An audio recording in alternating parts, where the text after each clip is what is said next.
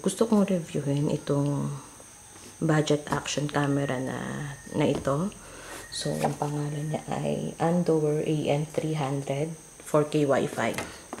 So, nabili ko to sa Lazada 3 weeks ago at na-try ko na rin siya.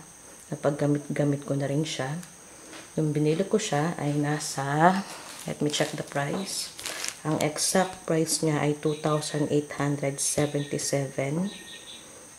and 91 cents. There. Sale ko siya binili. So, kung bibilihin nyo siya ng hindi sale, siguro mga 3,000 plus. Pero, hindi naman naaabot ng 4,000. Straight from the package ng Lazada. Ganito yung itsura niya.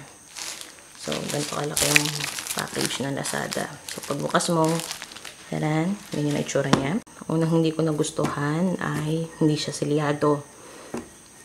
Yan. Dali siyang buksan. So, ang mahirap sa hindi selyado, hindi ka sigurado kung brand new ba talaga o nagamit na. So, yan. May ilang mount ka na rin dito kasama sa package. Ito yung cord niya. Ito, ako na naglagay nito ha. Itong kulay green na to na strap. Kasi ito, remote, battery. So,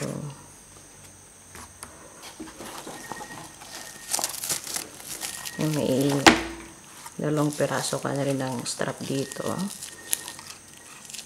Ang nagustuhan ko sa kamerang ito, kaya ko siya ginawa ng review, ay dahil sa kanyang flip screen. Kung wala siyang flip screen, siguro hindi ko siya gagawa ng review. Kasi napaka-useful ng flip screen eh. Pero hindi ko sigurado kung ito ay waterproof kapag wala nito. Hindi ko pa na-try, pero ayoko nang i-try. Gagamitan ko na lang nito para sigurado. Tapos yan, mat yung ano niya. Parang gaya lang ng ano, ng ibang action camera. Disclaimer ha. Siyempre, hindi ako sponsored ni Andoer. Talagang naging interesante lang ako dito. Pero sana soon magkaroon tayo ng sponsor. Okay, sige. Subukan natin na itong camera na to.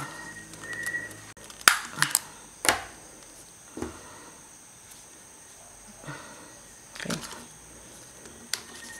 Tapos ang memory card niya, kaya niyang tanggapin hanggang 64 gig.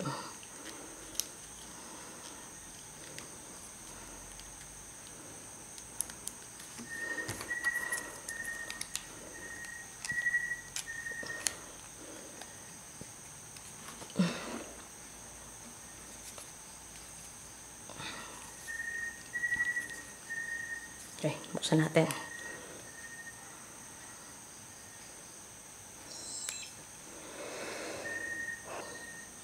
Number 2 na hindi maganda sa action camera na to ay every time na i-remove mo yung battery, yung date niya ay bumabalik sa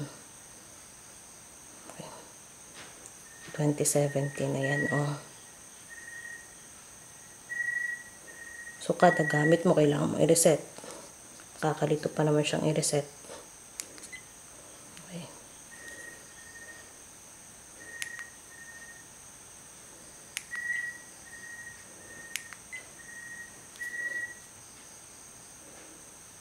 Pag down, ito naman.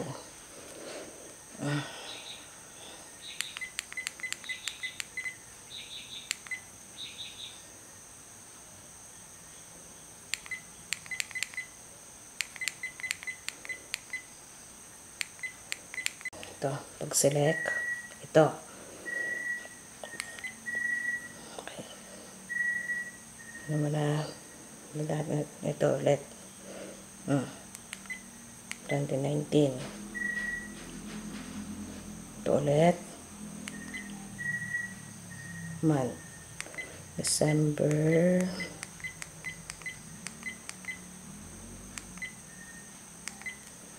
Ano ng araw ngayon? Okay. December 11. Okay, so ito ulit. Pack 11. Diba? Nakakainis lang. Kasi ang unti ng kinya na pinipindot. Ang oras na 12:31. Okay, okay na yan. Balik ka dito. Okay. 31. Okay na yan. Ano ba yan? Yan, okay na. Tapos wala siyang ano, stabilization. So, kaya kailangan mo siyang ilagay sa gimbal para medyo stable naman. Ganitong setup ko kapag imamount ko siya dito sa gimbal na pang cellphone. Yan, pang cellphone yan. Ito, mura lang din to. Nasa 3.6. Vlog packet. Tapos maglalagay ako ng description sa baba tungkol sa mga murang accessories ko pa. Okay. So, ganito siya. So, kapag ako ay mag-vlog. So, yan. Dapat nakatutok yan sa akin.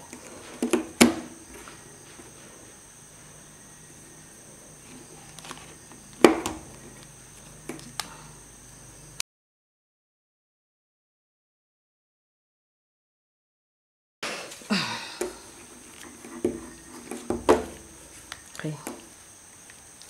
Power on.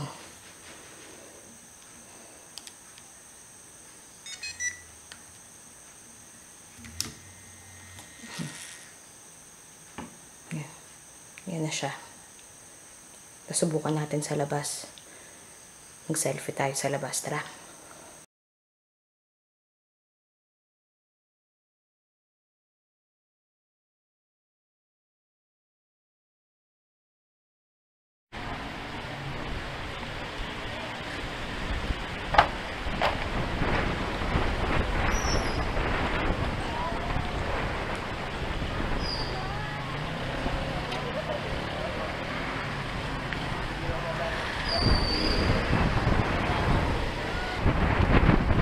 Ikot lang sa bayan.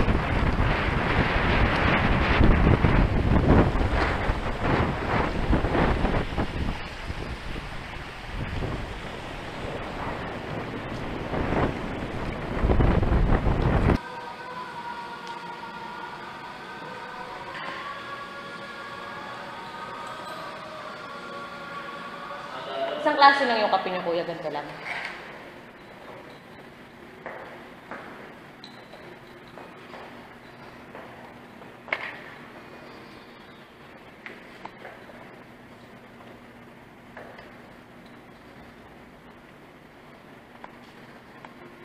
Thank you, Kuya.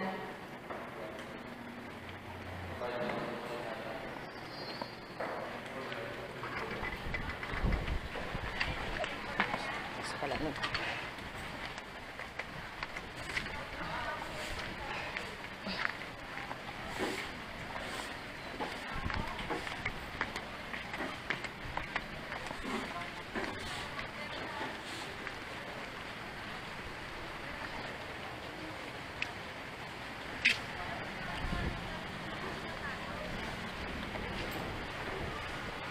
Magkano renta ng bike, Kuya?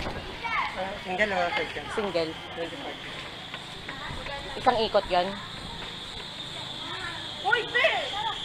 Hindi bangga!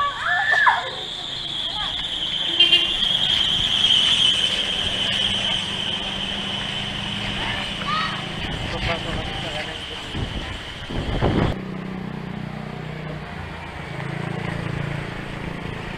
Circumference 3.7.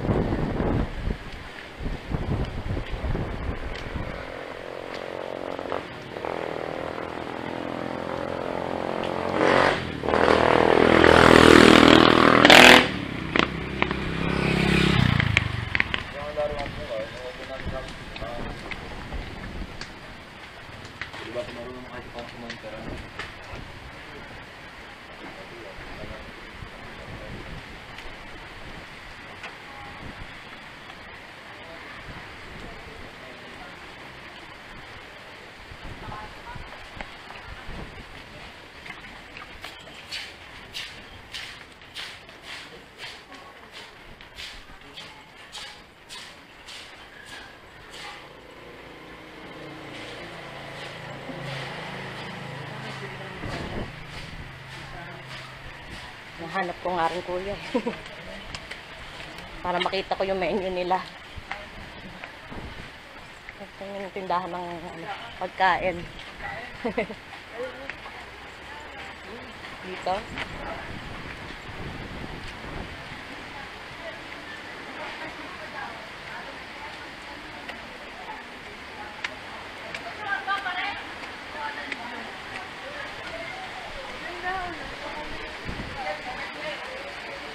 Uwi na tayo.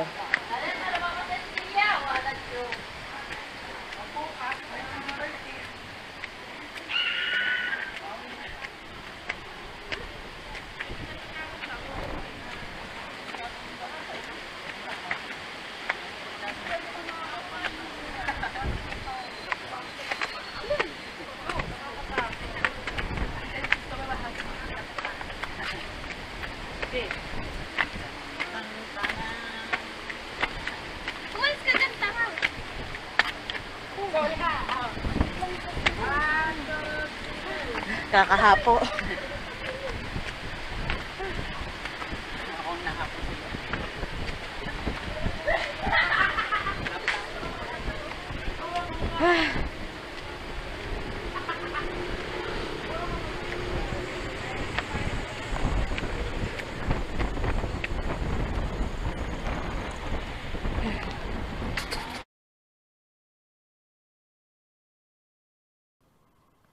Hindi na ako sanay mag-bike.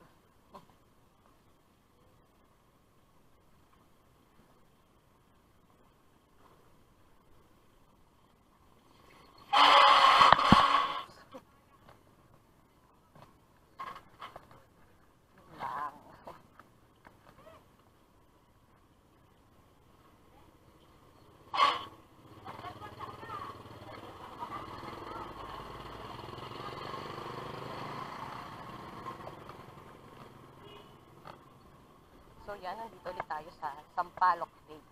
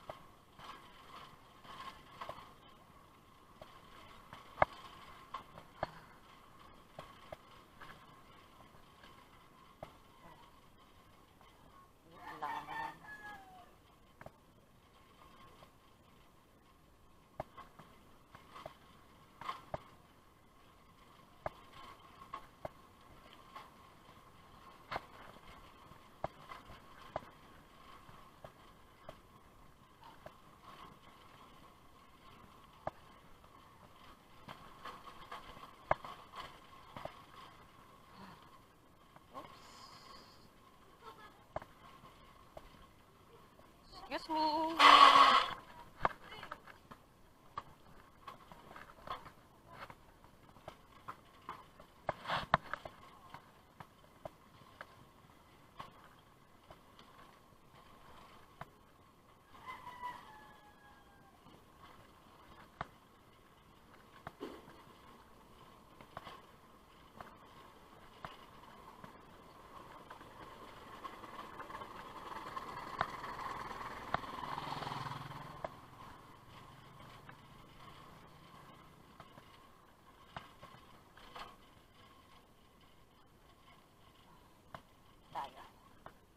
Minta muna tayo dito.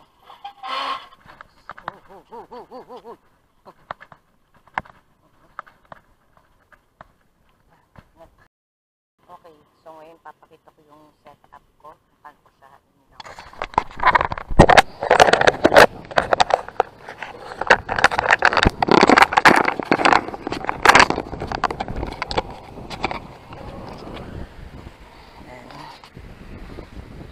Yan yung lake.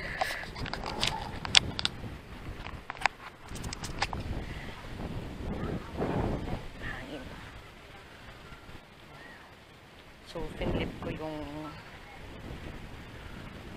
screen. Kasi yan.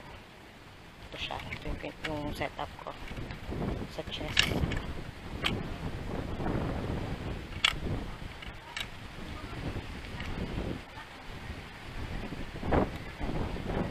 So, mas gusto ko siyang ilagay sa chest kesa dito sa mismong bike o di kaya sa helmet, kasi para mas convenient, mas madaling tanggalin, mas madaling i-set up. Kasi pag sa helmet parang para ma-set up mo siya, kailangan mo pang tanggalin yung helmet o apa-apain.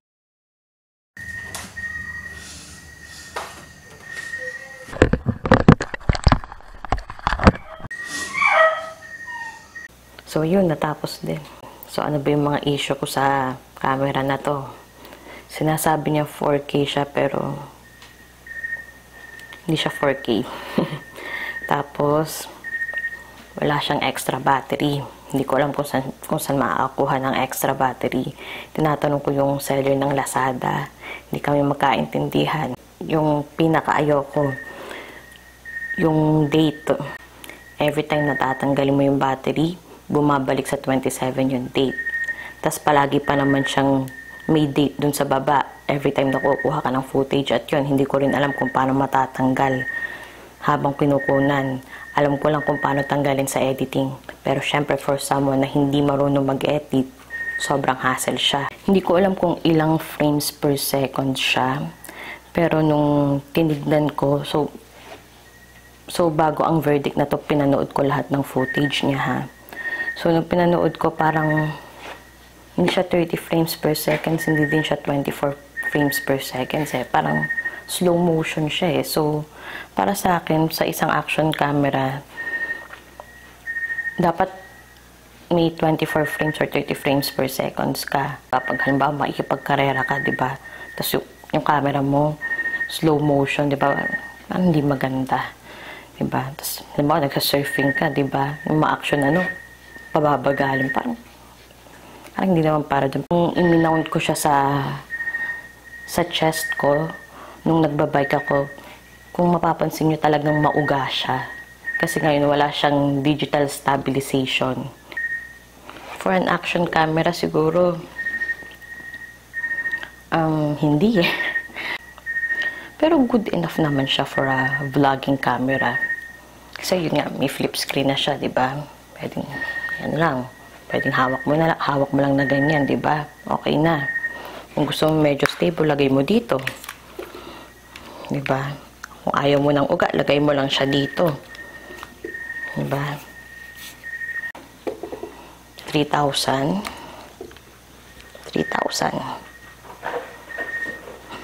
Plus a few accessories.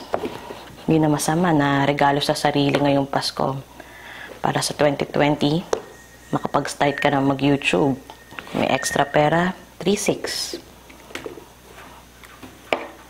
Para mas maganda yung footage, mas walang ugat.